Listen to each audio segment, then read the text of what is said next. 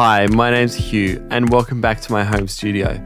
Today we're going to check out these Dynamite inline microphone preamps. The SE DM1, known as the Dynamite, and the SE DM2, known as the TNT. These inline preamps are a secret weapon for passive dynamic and ribbon microphones. Right now you're listening to my voice from this Shure SM7B straight into the console. What we are going to do is throw some little sticks of audio dynamite on this signal chain.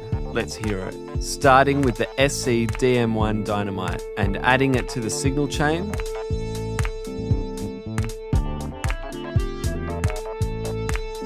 One, two. Whoa, boom. I need to compensate for this. 1, 2. Wow, my signal is thick and healthy and strong looking at the recording on my DAW. Let's see what the DM2 by SE, the TNT blue stick does. Okay, here is my signal direct again with no gain compensation. 1, 2. Boom. Man, that sounds good. We're talking 28 dB of boost with the Dynamite and 15 to 30 dB of boost with the blue TNT preamp, which I've got loaded up right now. There's also a loading dial on this. I'm just going to have a quick play with it and see what that does to the tone. The old guitar pick screwdriver.